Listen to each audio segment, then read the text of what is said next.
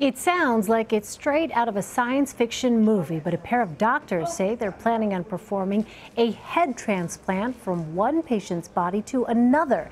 The plan is to perform it as early as next year, and now a Russian man has asked to be the patient.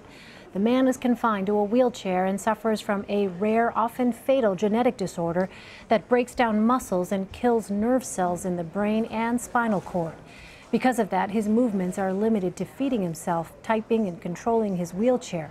Still, the procedure remains highly controversial. Many scientists have spoken out against the plans, accusing the surgeons behind it of promoting false science and hopes.